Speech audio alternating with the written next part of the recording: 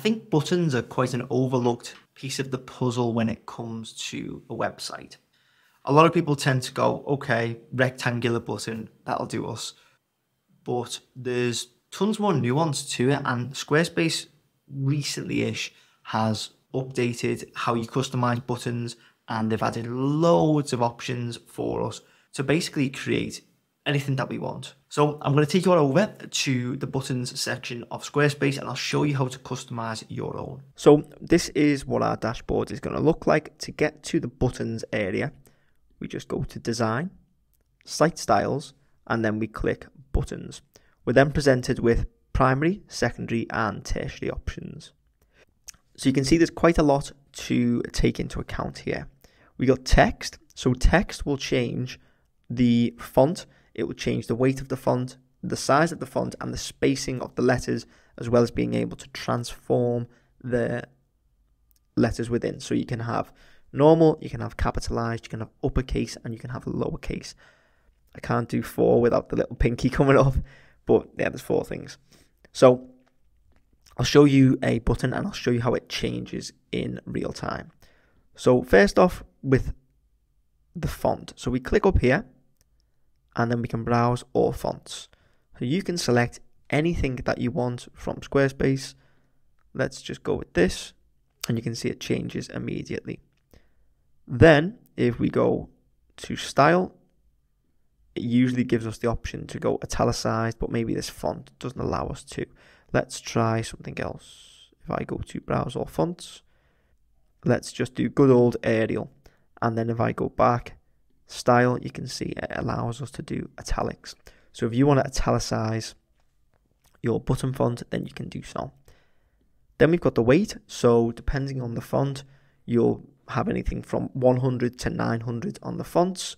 Arial only gives us the options to do 2 levels of font weight. So you can change that. Then you can make the size of the text much larger, which will in turn make the button much larger as well. But we can actually do things to reduce the size of the button, which I'll come on to in a moment.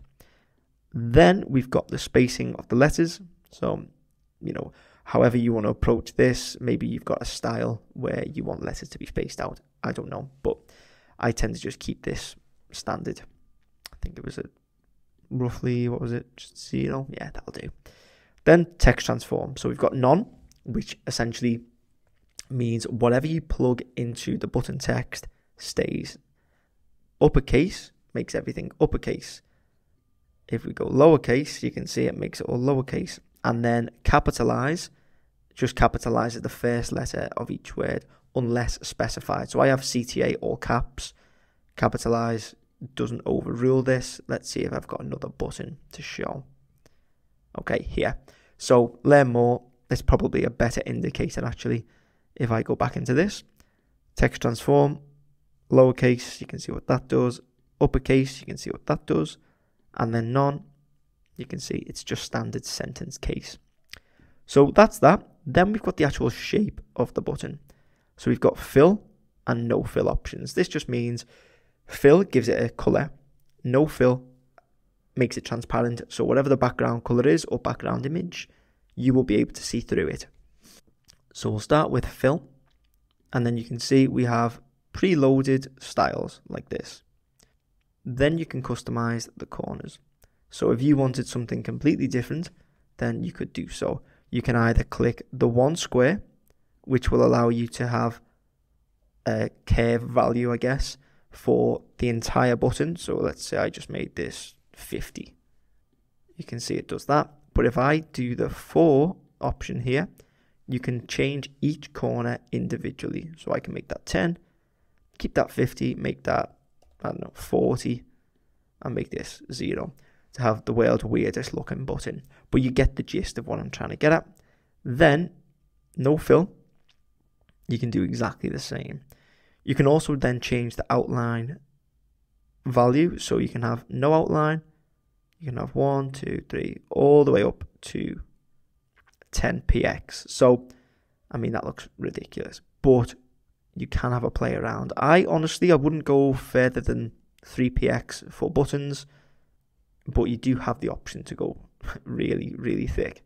If I go back and go into fill, Then finally, we've got the width of the button, so the padding width and the padding height. So padding width is here, and you can specify how much padding you want in your button. If I go back up here, it should show you better. So you can see here we can make our buttons wider or shorter, and then we can make them tall or short.